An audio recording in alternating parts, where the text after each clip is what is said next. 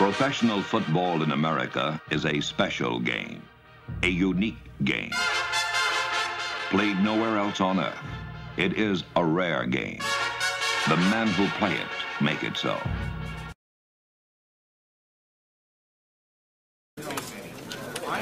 Come on, Tommy, answer the phone.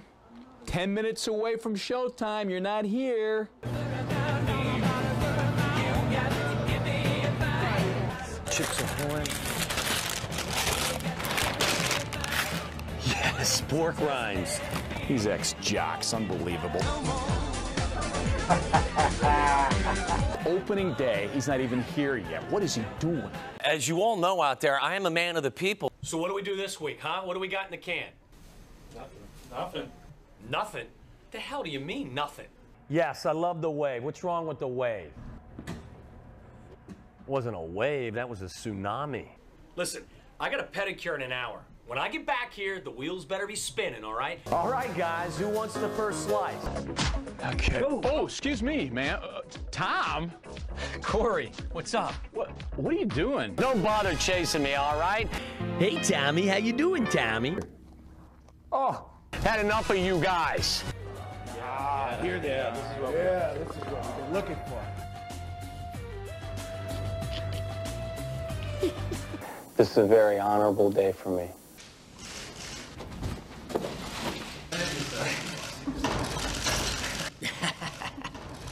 All right, guys, bring it in here. Let's get it going, all right? 1, 2, 3. Waddle says. Really? Take off, all of you. Right now. Go. Don't come back till I tell you. Tom Waddle, every team wants to have a Tom Waddle. If I had a football team, I'd like to have a Tom Waddle on my team because you draw from that, watching the television, seeing them take those blows. That's cobwebs, and this is how he got the cobwebs. Look, he got upended there, and how he caught that ball, that was some feat. Tom Waddle's a former Chicago Bear wide receiver. Waddle, an amazing athlete. I'm Tom Waddle, and for more than half of my life, I've participated in contact sports. As a wide receiver in the National Football League, I was fully aware of the physical risks that I faced on a daily basis. 5, 8, 8. Here's Harbaugh. Wide open is Waddle. Another first down, Bears. I also know that my life was truly enriched, learning life's lessons on the playing field and participating in a team sport.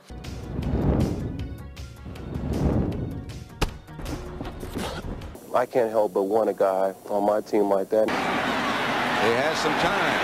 He has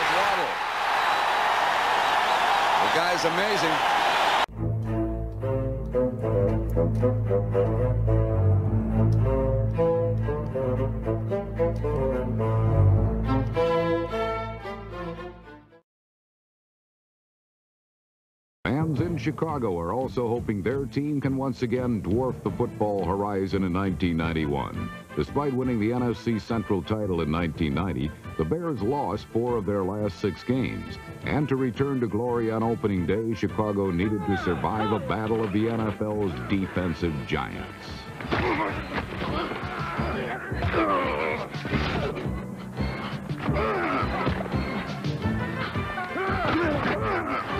The Bears kept Herschel Walker and the Vikings out of the end zone all day as the game's lone touchdown was scored by a most unlikely hero. Vikings on the rush. Here's the snap. Harbaugh in a tight pocket. Rainbow deep down the right sideline. Ball, diving grab. Number 87, Tom Waddle, waived last week by the Bears and then brought back, helped give Chicago a 10-6 lead, which was preserved with just over a minute remaining when number 76, Steve McMichael, rose to the occasion. And number 36, Marcus Paul, picked off his second interception of the day to kill Minnesota's final threat at the Chicago 11. Viking head coach Jerry Burns watched the Bears notch their 8th straight opening day win, while Minnesota picked up where it left off after a frustrating 1990. And in Chicago, Tom Waddle. He can't run, he's not fast, but he gets open. Amazing. This guy, we did their game against the Dallas Cowboys in the playoffs, and he caught everything that was thrown and took every hit that they could give him. and he had an all-time day in the use of smelling salts. He gets hit every way but loose. Watch him. He's going to come in this zone, work up, then he's going to come in here to the middle. There's the throw. He has to go up for it. He knows he's going to get hit anyway. The ground cannot cause a fumble. So once he catches it, he has to come down with it in control. I guess they're saying that he had control. Harbaugh hammered just as he let the pass go to Waddle. It is a catch, and it'll be a Bear first down. And that was one of the gutsiest performances by a wide receiver that I've ever seen when he played in that playoff game against the Dallas Cowboys. It seemed that every time he'd catch a ball, he'd get knocked every way but loose. But he kept coming back. Gets it out of there. It's caught by Waddle. Ray Horton knocked him down, but a gain of 15. If the Bears don't have Waddle, they don't have anything today. I mean, he's the only offense they got. The Cowboys are using a zone here, so Waddle's just working against the zone. He's running an in pattern, finding that hole in there, but you'd think somewhere you'd start bumping on the line or get some guys against Waddle, because they don't seem to have much else going today. Harbaugh to throw.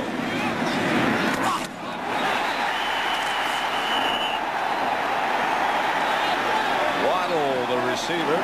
That was hope. That was everything there. That was a heck of a throw by Harbaugh, a heck of a catch by Waddle, and good defense by Ike Holt. And watch him. It's a little sprint out here to the right.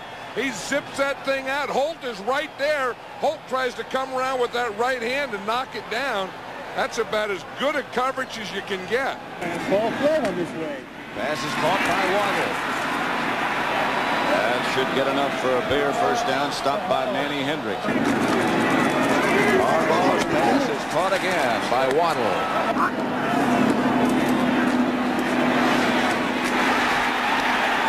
Waddle at about the 4. And he gets the touchdown from Harbaugh.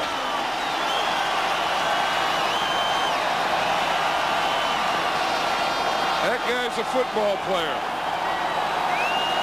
They are still adding to the record.